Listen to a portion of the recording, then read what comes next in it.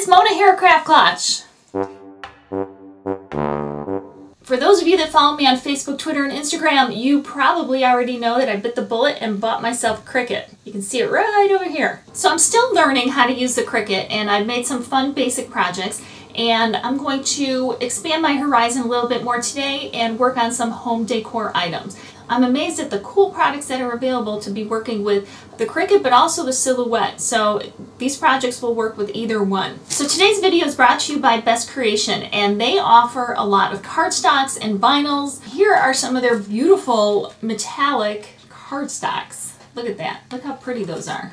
We'll be working with the vinyls today. They're iron-on vinyls, and they come in a variety of colors.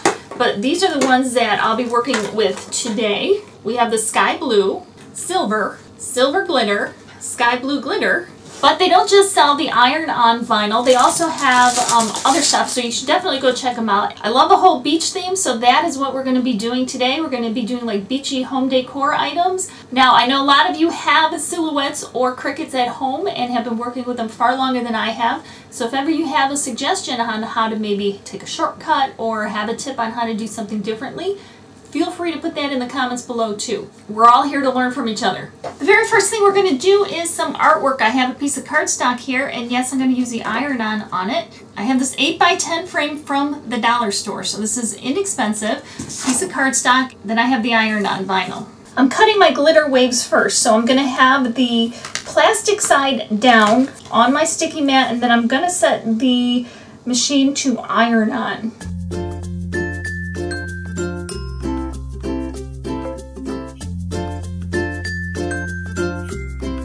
So you can pull it off your mat when you're finished, and then what you want to do is pull off the excess and the outer ring and just leave the waves in place.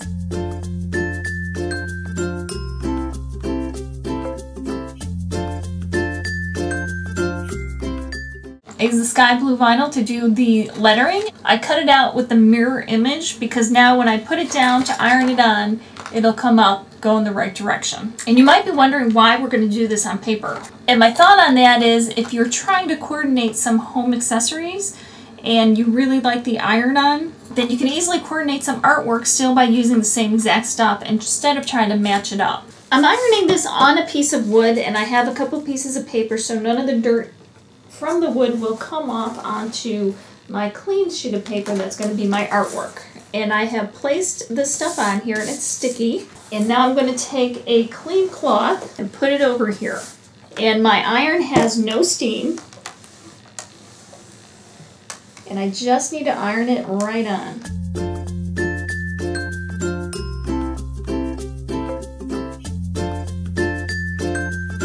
And you have this cool beachy art that's going to coordinate with anything you make. It was very inexpensive. It was a sheet of paper, a dollar store frame, and then the vinyl. Now we're going to do a pillow cover, and this is kind of a linen in a very natural color, and we're going to put glitter on there, the blue glitter.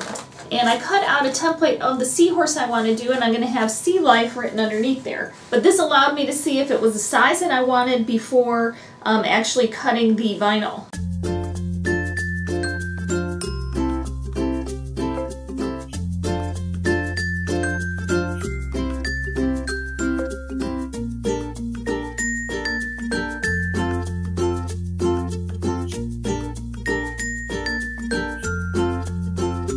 Now we just need to put a pillow in it. So here's the second project with the iron-ons. Now let's work on the third. Since we're talking beach crafts, how about a beach bag? Or you can certainly use it just as an occasional work bag, a travel bag, or back to school.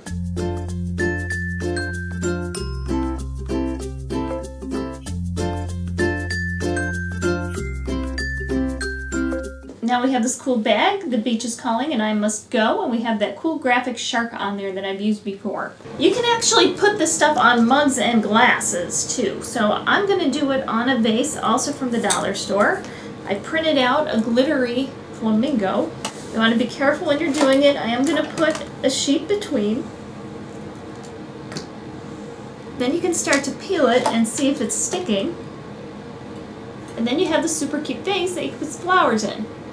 I hope you guys like the projects, and be sure to tell me which one is your favorite. We've got the sun surf sand artwork, we have our Sea Life pillow, with the glitter, glitter, glitter. We have the Beaches Calling I Must Go tote. I also put a shell on the back. That one was a pretty complicated design. There was a lot of weeding involved, pulling out the little pieces. Greg made fun of me because it says, the beach is calling and I must go, and I put a shark on there. He thought that was wrong. And last but not least, we have our flamingo vase, which is some really great home decor. And again, this is the iron-on stuff, and I know that there's sticky vinyl that you can get as well. But I wanted to show you if you wanted to do like the iron-on pillow, and you wanted to incorporate like the same glitter to keep the same feel, like I did it on the paper here. I used it on paper, I used it on glass. The only thing you really need to be worried about is that tote bag if you get it from the dollar store and it's not a full canvas tote bag. Just be careful that you don't melt the bag, because I did do that on the pink one. But if you have a canvas bag, you won't have to worry about that either. So be sure to let me know which project was your favorite. And thank you so much for being here. And remember, stop over at Best Creation. Check them out. Remember, they don't just have the iron-ons, they have the beautiful cardstocks and other crafting materials as well. So thank you again. Remember, life is too short not to shimmer. So grab your glue gun and your glitter. Stay safe, and I will see you next time. Bye, guys.